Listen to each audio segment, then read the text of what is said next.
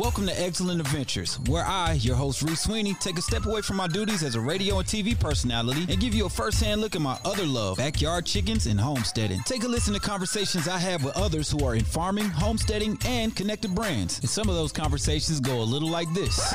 She does say I have too much, though. She says I have too many, but I don't think I have enough. The chicken math started mathing. Yep, it's never ending.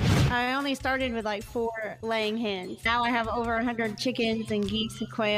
So the first question we ask everybody that comes on to the Eggcellent Adventures, what was your old cluck moment? The first thing that comes to mind is when the first time I got locked inside one of my own chicken coops. We talk about the highs, the lows, and everything in between. Now let's see who's on this episode of Eggcellent Adventures. We're here with another episode of Eggcellent Adventures. We have another special guest, Amanda of Peony Silkies. Listen, Peony Puff Silkies. Let me make sure I get that name right. One of my absolute favorite pages to follow. I just got 3 brand new baby silkies I'm raising from hatchlings myself. She is my motivation to get into the fluff nugget world, and she has such incredible energy on her page, her family, and the little puff balls. So let's get all the way into it. How are you feeling today, Amanda? I'm good. We are getting over a cold here, but chickens don't sleep, so we're up. They do not sleep. They don't sleep at all. Let's talk about it first. Our first question is, what is your old cluck moment? At what moment did you realize I am a chicken mama? The biggest moment for me when I knew I was in trouble was when I got my first silkie at the farm store, and I came home and I Googled what colors do silkies come in, and that was it. I was done. That'll do it. That will get you in trouble trying to find all the colors. That's what happened. Yeah. How many colors do you have now? I'm currently breeding 10 different colors. I've had to narrow it down. There was other colors that I did breed, but yes, I'm down to 10. Wow. That's great. You're in Michigan? Yes, I am. Yep. Okay. I'm a little glad you are, because I will be there shopping right now. I love these little fluff nuggets. Yeah. Tell me about it. Like, how did you get started with chickens in general? It doesn't sound like you started with silkies. I didn't. I started, I shared a hobby farm with my aunt. She had retired racehorses off the track and she needed a place to keep them. So she bought a little farm and I lived there and took care of everybody. And my first chickens came from Family Farm and Home. So I had them for about 5 years, and then I started getting into silky. Okay, cool. So Family Farm and Home, is that like a store, like a Tractor Supply store or something like that? Okay, we don't have that here, so I just want to be clear, make sure. That's pretty cool. So how many did you start with? We started with 10 like pullets. And was completely convinced, like, oh no, they're all going to be roosters. You know, that new chicken person fear of roosters. But they all ended up being hens, and it just went from there. So we had the great mix of just regular barnyard birds, and they were so sweet that I had an addiction after that. Right. Chicken math hit. When chicken math hit, what did it feel like? Where did you go next? So chicken math hit for me during COVID when we were all locked up. And then I decided that I needed more. And I found a breeder south of me that had partridge silkies. And then I convinced my dad and my husband to build another coop. So that is where we started. Okay. I do have a question. You just mentioned your husband. Yeah. Do you guys have the same birthday? Yes. That is crazy. How did you know that? I'm an investigative reporter. I don't know if you know that about me. On my other job, I do radio. Okay. And like when I interview people, I want to know things. I want to be able to add certain things. But I was like, could this be true? It is. Yes. How did you guys find each other? It's so weird too, because there's so many commonalities that we joke that we were separated at birth, but we definitely have 2 different moms. Well, I hope so. Yeah. Because Michigan is not one of those states. No, it's not. Oh, that's amazing. Oh, wow, that's crazy. Did you guys get married on the same day too? Please tell me. Yes, we did. I love it. That man has the easiest job ever. He can never forget a birthday anniversary. There is no special day for just me. No. I'm sure he makes it special for you. It's probably no special day for him, although you're the special person. So true. Very true. You're making me feel guilty because, yeah, you're probably right. That is awesome. I only could wish. Man, that's cool. So I see like you guys do some stuff together. How involved are the family with the like operations and everything like that? So it's me and him. He is really like my heavy lifter, and we call him the official poop duty. So he's in charge of everything poopy. I like the double entendre. Yeah. It's your duty. It is duty to clean the duties. Right. And how did you get into breeding? Like, what was that? Give me the steps into getting into the breeding of the Silkies. And now you're a dealer now. You're a fluff butt dealer. Yeah. So I had just my birds. They were all kind of together. And I had an overflow of eggs one day. And I was like, I don't know what to do with these. I think I'm going to put them on Etsy and sell them as hatching eggs. I didn't actually know that was a thing. And I had made so many sales in the first month that I was like, I found something. This is something I want to do. And then I started doing my research on breeding. And I knew that the birds that I had weren't as, I would say they were much more prettier than my very first Silkie that came from the farm store. Okay.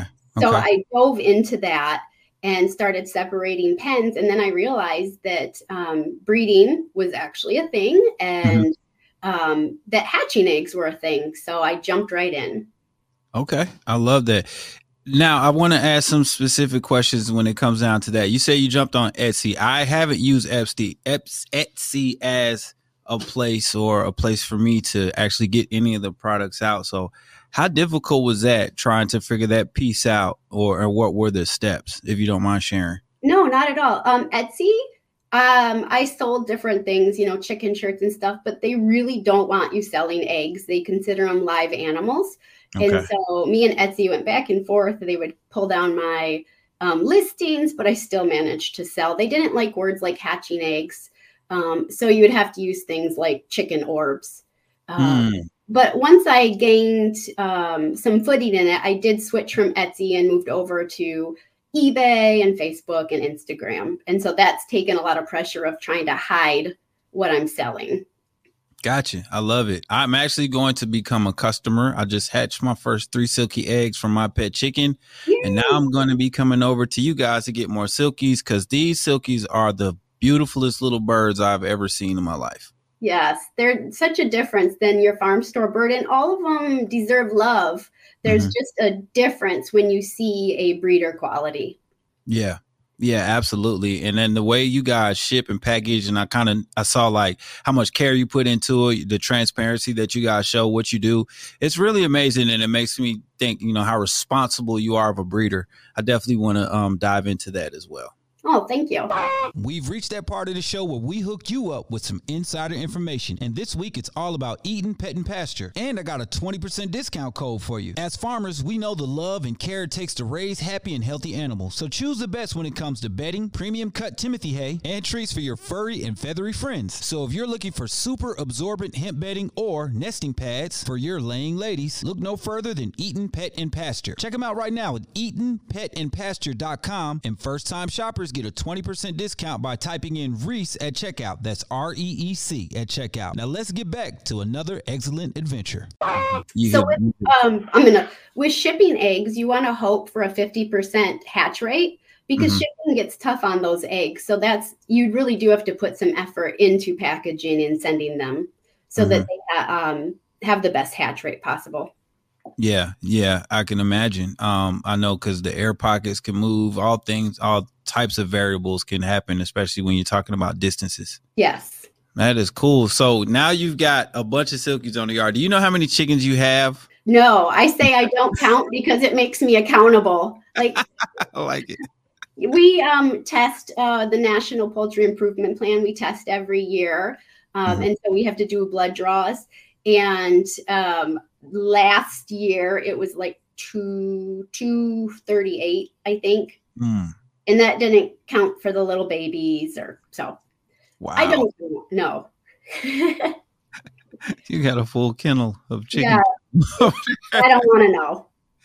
Man, that is cool though. So how did you, once you start getting into the, the fine combs, or what kind of, do you need any specific licenses? I know you just talked about something that you're doing to check quality and genetics. So how does that like, how far deep down the rabbit hole does that go? So the National Poultry Improvement Plan is a national program that's set aside that your flock is tested and that they test clean for, I think it's called the Pelorium disease. Mm-hmm. And what that certification does is it allows you to ship eggs birds over state lines. So if you stay in the state, you don't need to have that license. But if you want to ship, I ship all over. Then you need that. And then the database just keeps you active, and you can actually go on that database. Anybody can, and you can see who is a certified breeder and able to ship as well. Okay, cool. That's really good to know. Did not know that. And I'm sure a lot of people are going to be looking now. Yeah. Make sure. And that is pretty cool, man. So do you, when you're trying to get different colors and different things, like what are you looking at? What are you going into? What's your mind frame? For me, I want to stay with your standard colors that are standard of perfection. And that way, when people show their birds, there's specific colors that are show recognized. And then there's project colors that aren't yet show recognized. And I have a couple of those too. So you're really wanting to make sure color, type, foot, you want to make sure they have the big comb on their head that looks like a walnut and not a straight comb. So you want to breed towards those standards.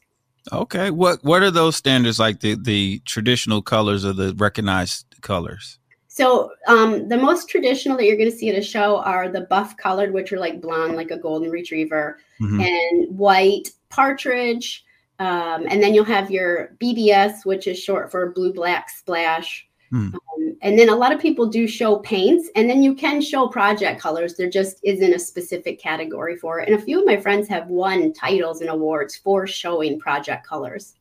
Okay. I think I've seen some of you because I saw like a Dalmatian looking one. Yeah, that's a paint. Okay.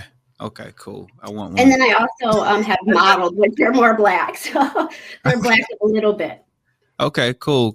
That's really good to know. My first silkie was an all white silkie, fluff nugget. Yeah, she passed away, but she was amazing. She got broody like every 10 minutes, and she helped pack eggs. So yeah.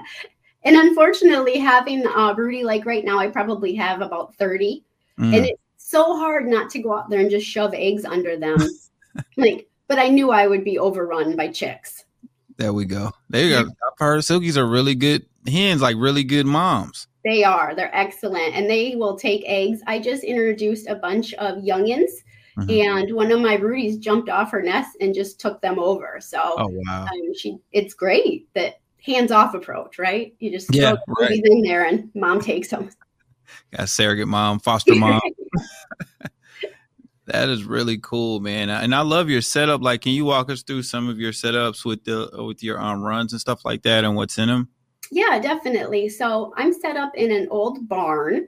And my dad and my husband built it. It's almost like bowling alleys where each one is individual. And I have 10 separate pens.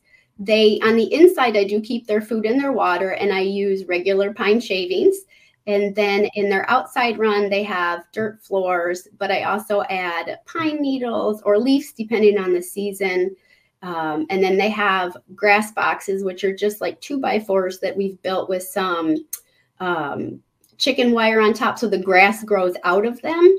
Okay. But the chickens can't take all the grass with them, because I don't free range. Everybody's in a covered run. Yeah. I mean, they're models, so I understand.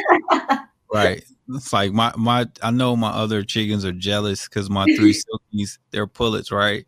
And they're in this big rabbit hutch off the ground, and their feet don't touch the ground. And they know it. Yes.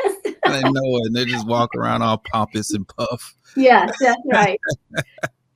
So that's cool, man. That is great to know. So that's a really cool setup. I haven't heard the pine needles before for like cedar shavings and stuff. I just started using some wheat straw in some of parts of my coop, but we spray it with this mite spray, and it's been really good. It's poultry safe and it's all natural, so we haven't had any outbreaks, knock on wood. So it's been pretty cool.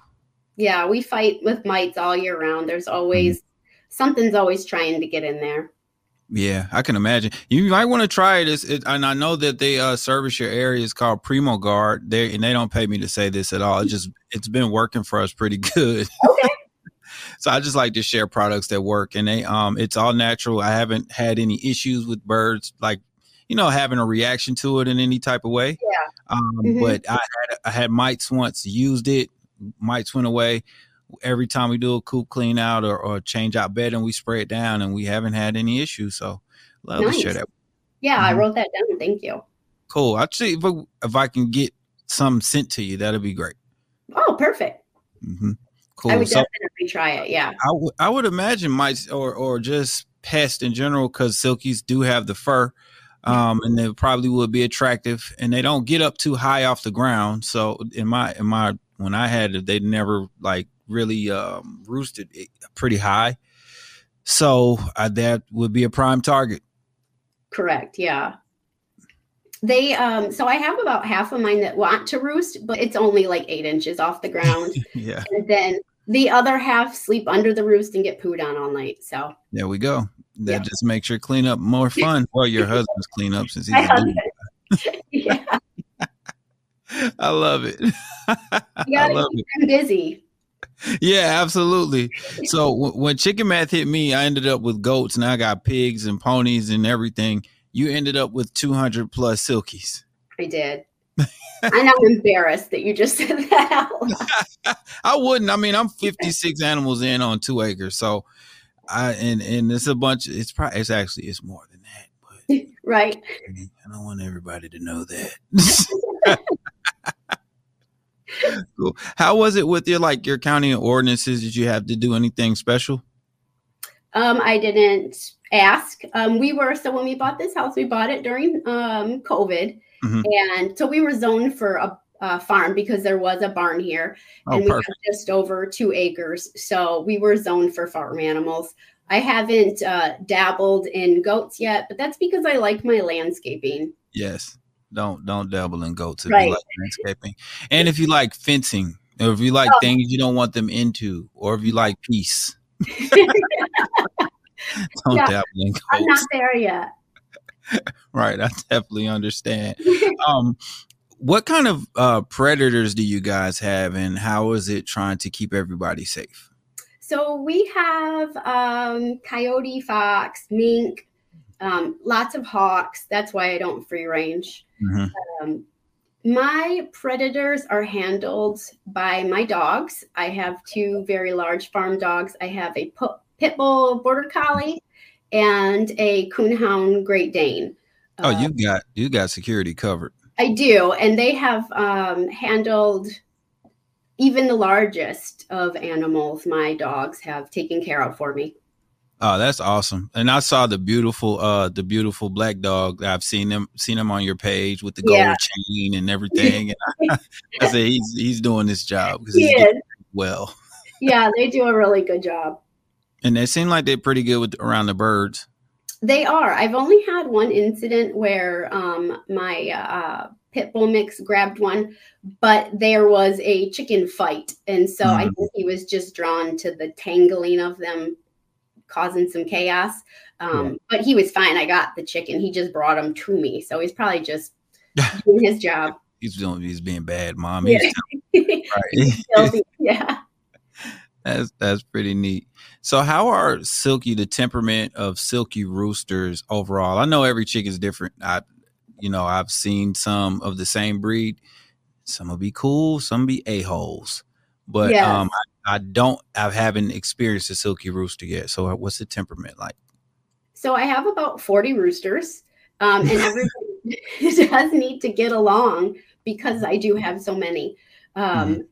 Usually pretty docile, pretty chill, and I want to give them as much respect as possible because they do an excellent job. We've only ever had one mean rooster that we kept. We won't keep them if they're aggressive towards us because it causes so much trouble. I don't need that when I'm in there.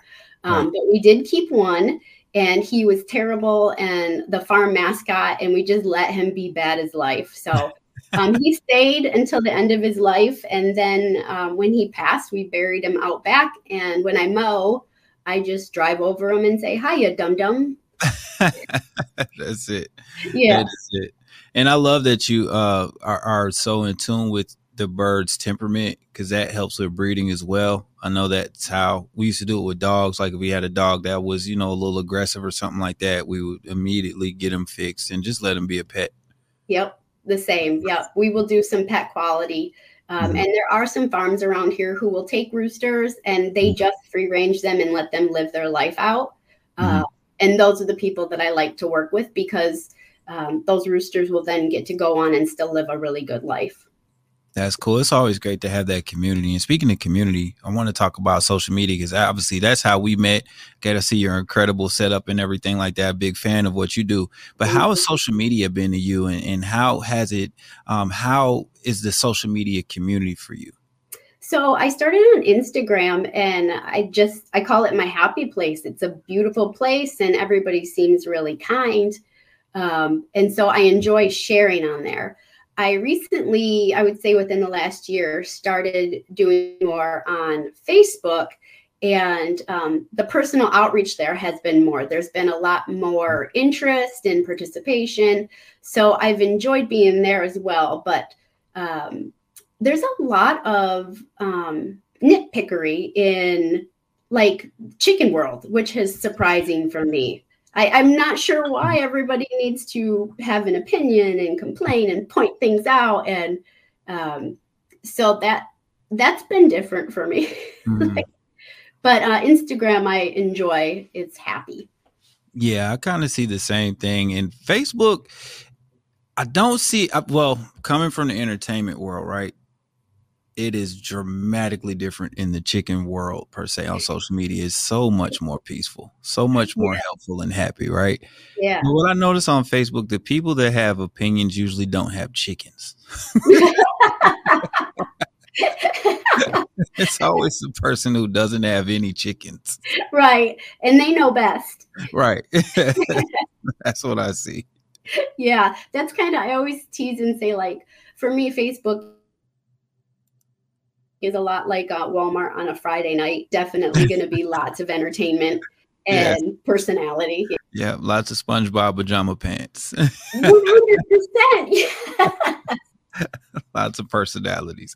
Now, I love that. Are you in any chicken groups or communities on those social platforms? So we have a little girl group, not little girl, but so the Chicken Mafia. It came as something that just kind of unfolded because somebody in the chicken world was mad and somebody spoke up and they capitalized and said, I knew that Silky Mafia would come after me. And so I kind of just took it and ran with it. I asked a girlfriend out in California, like, what does she mean by this Silky Mafia? And she said, well, Michigan's got a lot of those breeders and they all have something to say. So we kind of took it and just grouped up and said, we're going to turn that into something more positive and just have a bunch of breeders supporting other breeders. I like that. I really like the people to come together and make a safe space. Yeah, definitely. And, the name might sound silly with it being called the Mafia, but we really have each other's backs and we support each other. If I don't have something that you're looking for, I can get you to who does. Oh, that's awesome. And there's enough room for everybody to grow. Yeah. That's definitely pretty cool. I like the Mafia thing though. Your feels, I got them silkies. Like we definitely live up to it. And we're actually having an event August 4th at my house and doing our own little Silky Expo. And some of Michigan's top breeders will be here. I'm probably going to regret having it at my house, but let it go. Just let it happen. Roll with it. That's cool. That is really cool. I've seen something like that at a couple of places when everybody came and they put on their booties to do biosecurity and all that stuff. So we got that. Pretty cool event. Yeah, that'd be pretty cool. I wish I was part of the Mafia now. You can fly on up and set up a table. We'd love to have you. There we go. I'll check it out. When we get finished, I'm gonna check it out. Check my schedule. Okay. What are some of the challenges when it comes to climate there with silkies? I know sometimes the bantams don't do as great in the cold, cold or extreme heat. Yeah, so we do get cold. We get negative temperatures and for days on end. I don't, one of my focuses with breeding is that I keep a really strong, healthy bird. And so I don't supplement any kind of heat or anything, but there are some things that I do. I don't like to give treats in general, but at the end of the day, once I know my birds have had all their feed and all the vitamins a day, I will do corn right before bedtime just to warm them up. But I don't like to use it as a full-on feed. We've reached that part of the show where we hook you up with some insider information. And this time it's some egg side information. Y'all know what I mean. Because people ask me all the time, how do you get your chickens so fluffy and healthy and happy? And their eggs are so bright, beautiful, and they taste delicious too. I would love to dedicate all those things to me coming in and having a great time in that chicken coop every day and shaking it up with those ladies. But the fact is, it comes from a healthy and balanced diet of Purina's Laina. That's the brand we use. Whether you've got laying hens and you want to go with the Purina Laina plus omega-3, or you got a bunch of baby chicks running around in your brooder and you go with that Purina Start and Grow Crumble, you can't lose. I know we haven't. So visit their website today, and in 3 easy steps, you can get discount coupons for the Purina product that's right for some great nutrition for your animals. I did it myself and it only took me about 2 minutes. It's absolutely worth it. And to make things easier, we have the hyperlink on our website, blackyardchickens.com. Just look under product of the month and you'll see the link right there to go and try your Purina Feed Greatness. And through their trial program, they can pair you with the right nutrition and let you try it with your animals and see the results. Now, I can tell you all day how Purina Feed Greatness has been absolutely phenomenal for my chickens, goats, ducks, and rabbits. But you can see for yourself. Go to blackyardchickens.com. Now let's get back to this week's adventure. Right. We use straw in their bedding in the winters, and if it's really bad with wind chill, we actually just leave them inside their coops for the day. And then also heated waterers. That's life-saving out here because I'm not spending my days kicking frozen water buckets. Like me. Next year I will have heated water. This is the last winter. Because usually in Georgia it doesn't get too crazy, but we got down in like the 8s, 9s, 10s for like almost a few weeks straight, and I was like, nah, this is not what I want to do. Yeah, I can't believe that you guys got that cold. So I feel for you. I moved here to get away from that. That's right. Yeah. I would pack up and take everybody to Florida if I could. Man, I'm this close. Same. This close.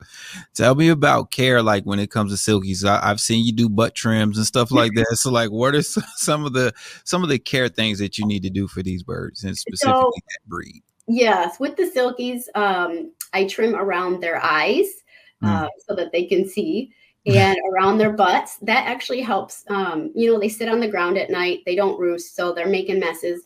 But also, I keep their butts trimmed up because of breeding. Okay. And so that increases your fertility rates. One of the biggest issues that you're going to run into with silkies is vitamin deficiencies. They're really prone to it.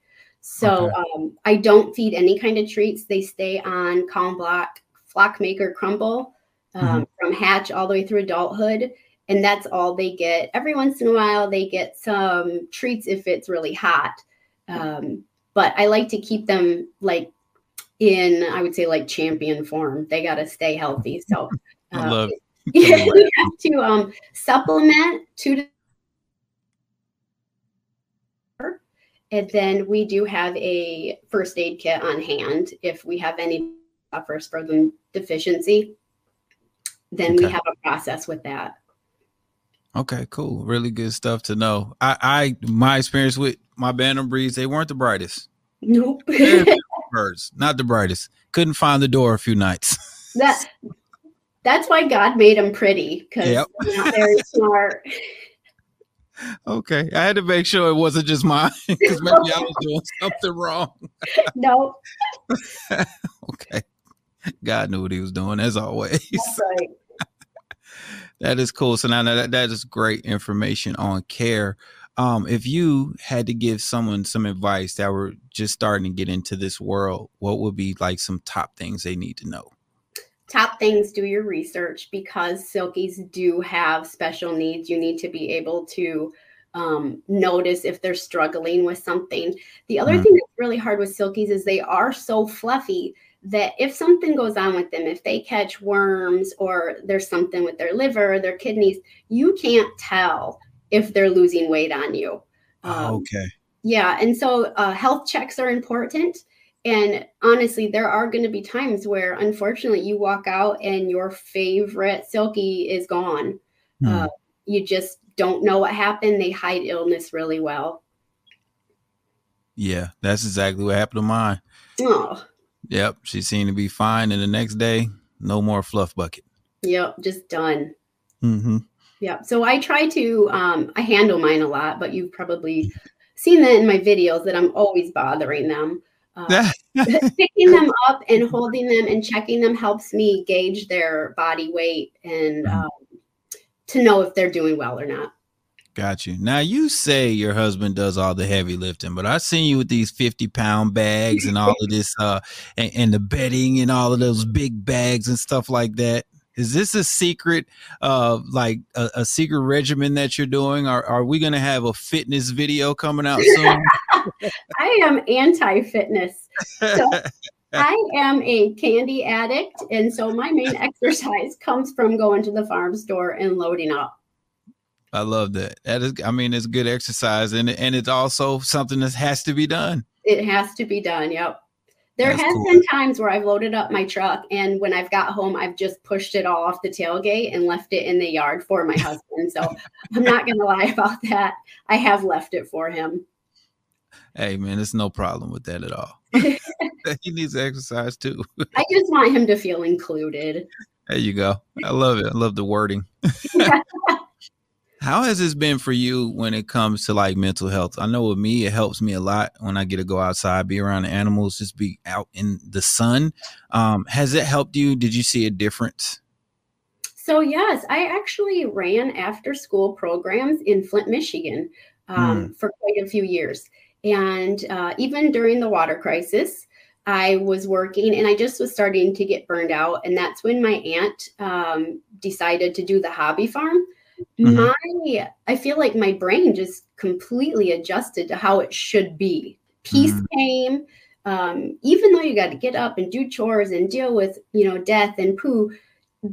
There is a peace that comes with just waking up every morning, taking care of the animals, seeing that they're happy, and making contact with people who are interested also in raising them. I think mental health, everybody should have a couple chickens. Me too. I've been pushing. I'm going to run for president one day, and that'll be my whole thing, my campaign. I had read some article, and I don't know, you can fact check me, but it was about like some government gave every family like 3 chickens or something. And I'm like, that needs to, that's a blessing. Yeah, it reduced food waste. It also gave people sustainability when it came down to protein. So I think it was a good thing. I'm actually writing my thesis on that. I know I don't look smart at all, but I'm doing I'm getting my master's in environmental science right now. Yeah. And my thesis in one of my courses is just about the adding chickens to reduce food waste in urban areas. So I could definitely see that. These wouldn't be show chickens though, because these chickens are eating regular, like a feed, right? A regular grain pellet feed or crumble. And then they would be eating everything coming out the house that's not toxic for chickens. Hey, that's great. That's how I used to take care of all of our food scraps when we had regular farm store chickens. And that was so happy. They loved their pasta salad. Mm-hmm. Yep. I think they think they're worms. That's right. Now I think I'm going to have to get some spaghetti together and see what happens. That'll be my next video. There we go. I can't wait. I'll be the first one in the comments.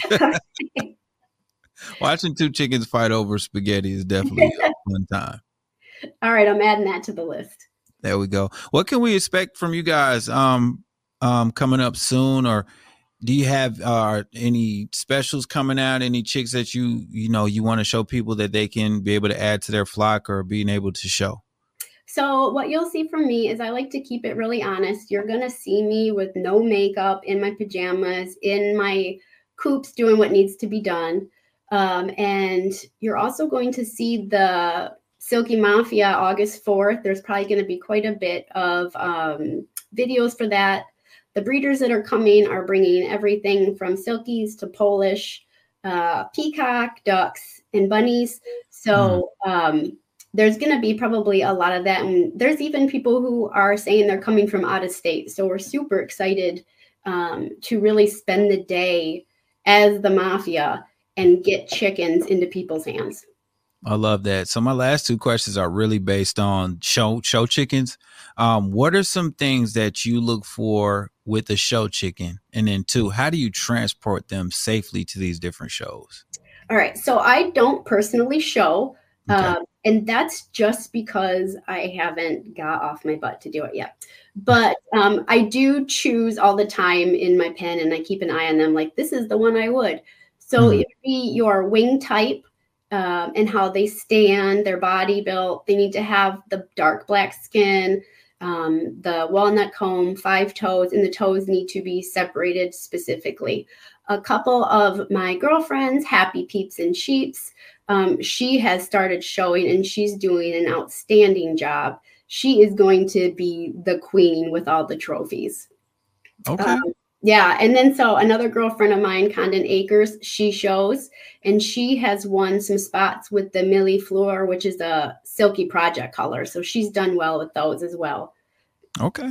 With transporting, we just actually went through this. We had a person out in Missouri who wanted to buy a bunch of our birds, and Laura from Happy Peeps and Sheeps ended up taking them out there. You really do have to worry about, disease and spread of that stuff. Fortunately for us, Laura only took our birds. So we already share cooties. We buy from each other. Gotcha. So we're already in it together. So sending off all of our birds together wasn't going to be an issue. But if you are mixing in with birds that you don't know, you do run the chance of passing germs on. No, that makes so much sense. And it's really good to share that. And I'm glad that you guys already have the same cooties. So it makes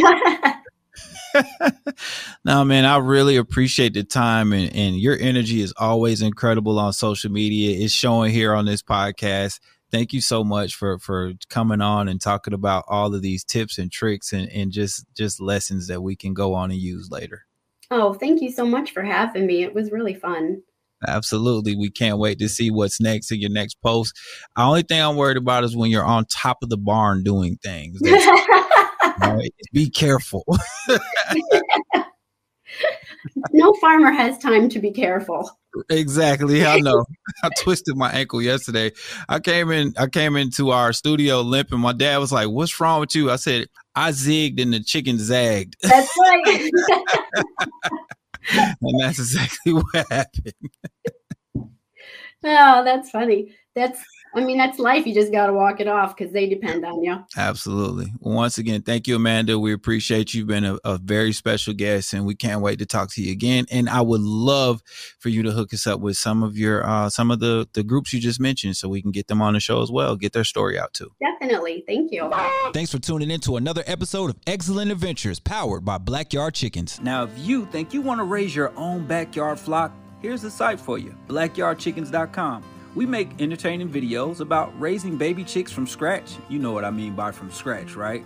Or maybe you want to learn how to take care of your own big chickens or hens and get those fresh eggs, building a coop or buying a coop, having the necessary things inside that coop to get great egg production.